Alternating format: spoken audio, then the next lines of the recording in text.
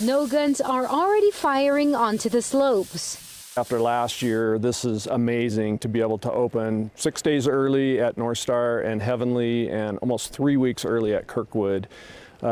Natural snow coming from Mother Nature and cold temps for snowmaking. After this week's snowfall and snowmaking efforts for 3 straight days, Heavenly Ski Resort is opening about a week early. Last year, we didn't open until mid-December actually, so to be able to open early this year is super exciting. We're so excited to see all the smiling faces that come here to ski. I'm taking a picture of the running water and the beautiful rocks. While not everyone is traveling to ski resorts, one thing unites visitors: their excitement for these views. That's really good. I'm not going to the ski resorts, but I'm so grateful for snow in the Sierras.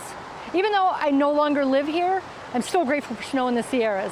The early opening date announcement, they say, has already garnered a lot of positive reaction. Now that we've announced our early opening day, people are excited, and we're seeing it on social media as well, all the comments of people that can't wait to come and ski a little bit early. Heavenly Ski Resort and Northstar are fully staffed, and crews were out prepping today. They will continue to do so tomorrow as they get ready to open up on Saturday. In South Lake Tahoe, Marisela de la Cruz, KCRA 3 News.